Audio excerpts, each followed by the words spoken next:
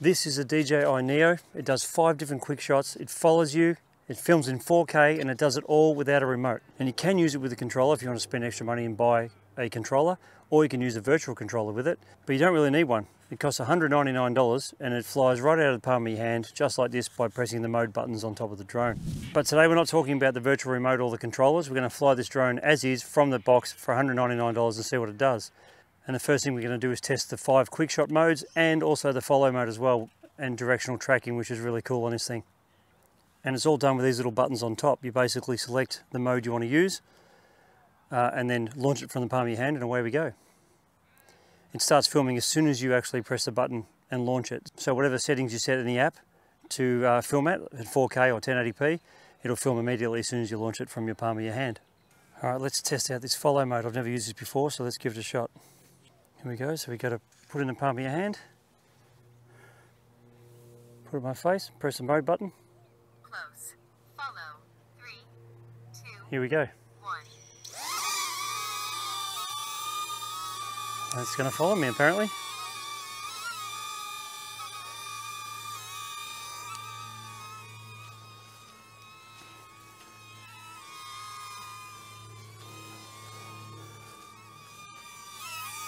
That's actually quite amazing. It's a little bit noisy. It's a little bit noisy, but not too bad. If I go forward, what it's going to do. If I go forward, it just sits there. It keeps its distance from me, and away we go.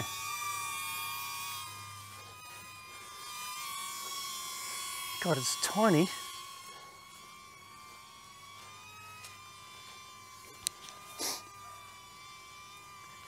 I'm going to walk right past the camera now. Let's see what it does.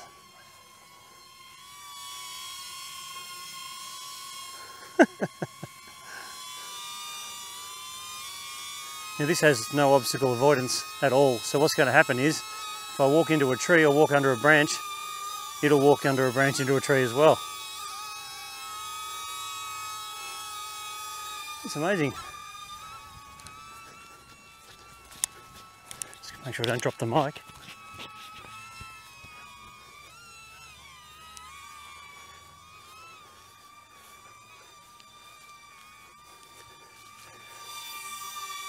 And apparently, just to land it, you just put your hand out, apparently. Let's see if it works. I'll just get in range of this camera so you can see me.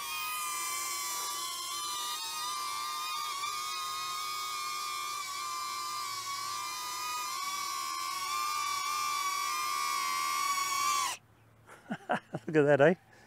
It's amazing. All right, there's a bunch of different modes on this apparently, so let's find out what they are. We'll try and listen, see if we can hear them. Circle. Rocket. Spotlight. Direction track. All right, let's do Follow. Droney.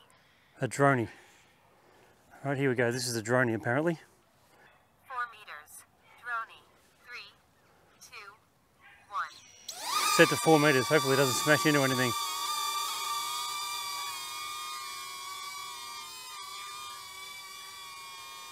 I don't know what a droney is. We're about to find out. Oh, I see. It goes up and back and then comes in forward and down. Then it can land on my hand. This thing's great. All right, I'm going to try another one. Circle. Circle. Let's try that one. So you basically select it with the mode button by pressing once, and then you hold the mode button in, which is the button on the front, while you're pointing at your face, and it'll do the rest for you. 2 meters. Circle. 3, 2, 1. A 2 meter circle.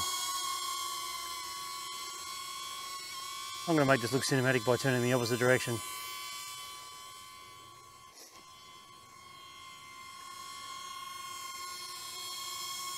Real cinematic.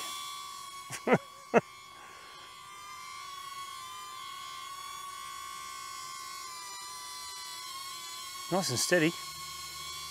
Now what?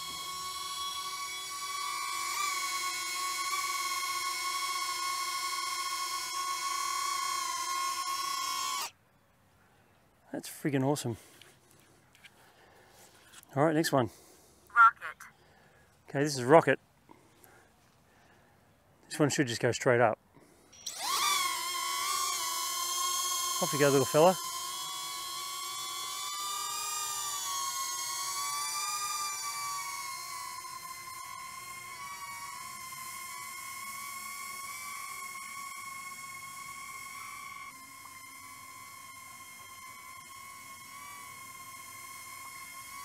So it goes up, then it comes down again. Should stop around here somewhere.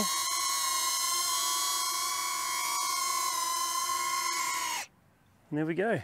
Let's try the next one out. What's the next mode here? So the next mode is going to be Spotlight. Spotlight.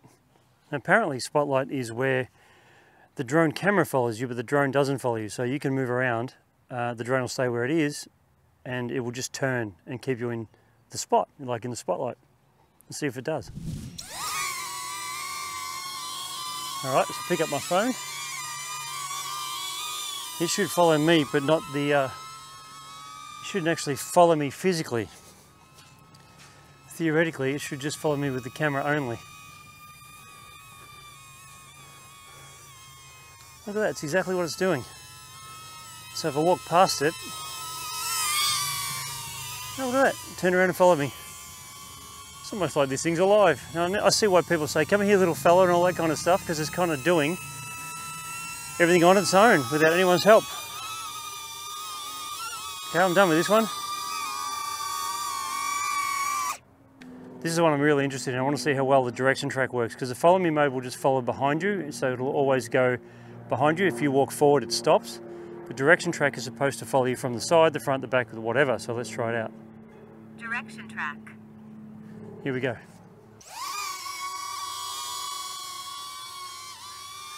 Okay, it's in direction track. So I walk back, it should follow.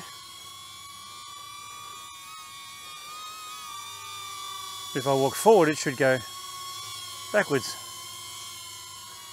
That's interesting. What if I turn sideways? Will it go sideways?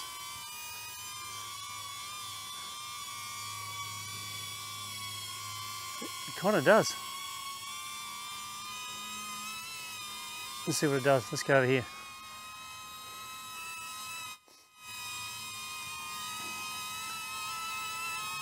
This thing's a beast. I'm quite impressed by this little thing. I want to go forward.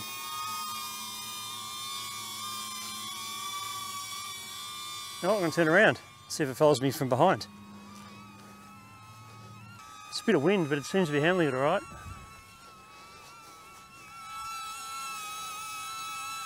So if we go sideways, is this going to follow me sideways? Again? No, not really this time. It's sort of got to zero in on me first and then try. That's interesting, it's not actually following me sideways correctly. Alright, here we go. I think it just needs time to adjust. I'm really going to use the hell out of this because it's trying to find my face. Hello, let's come this way. Follow me, little friend. So you start talking to it, you can't help yourself.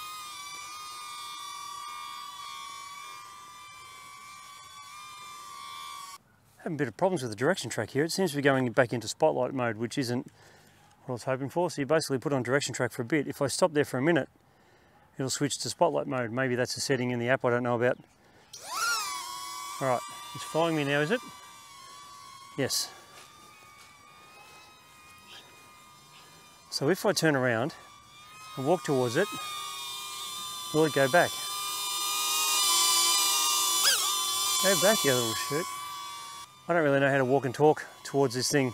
Every time I do it, it stays in one spot. It's supposed to go backwards, like when I walk towards it, it's supposed to go the other way.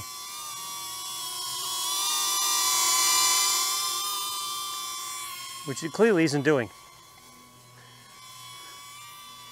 And now, since I did that, it's lost me. It's in spotlight mode again. It's only following me with the camera. The drone actually isn't moving again. Don't know what I'm missing here, but I'm sure it's an easy fix.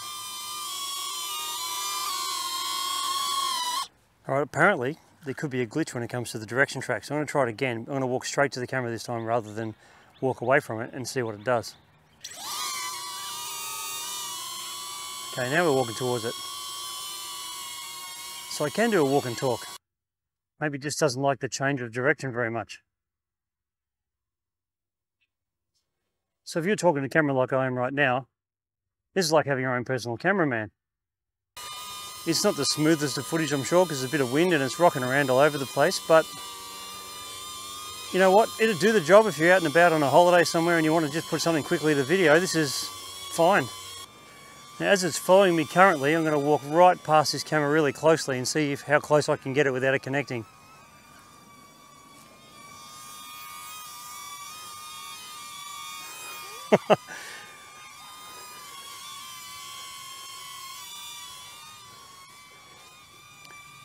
It missed the camera by about 1 millimeter. It was pretty good. Here it comes again. But it's running out of battery, that's why it's landing, I think.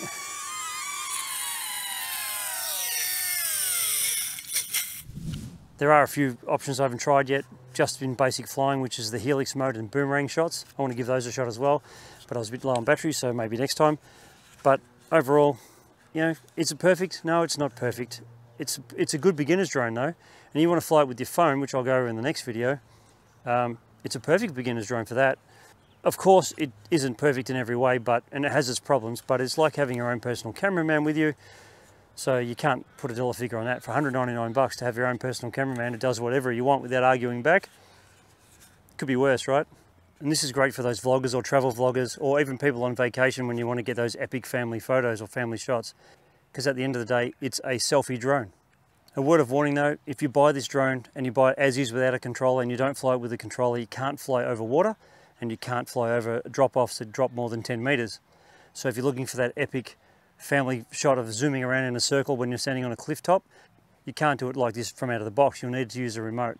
Because this drone, when it's like this, uses the downward facing camera as its guide, and if it drops more than 10 meters, it'll keep going down until it hits that within 10 meter range. So if you're on top of a mountain, it literally could fly to the bottom.